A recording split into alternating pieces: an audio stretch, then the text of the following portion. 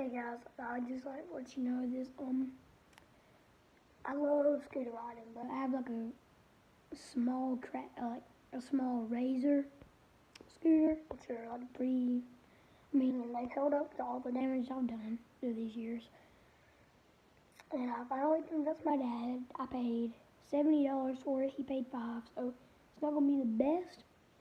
But I got me a $75 Pro scooter now. I know some have like $700, but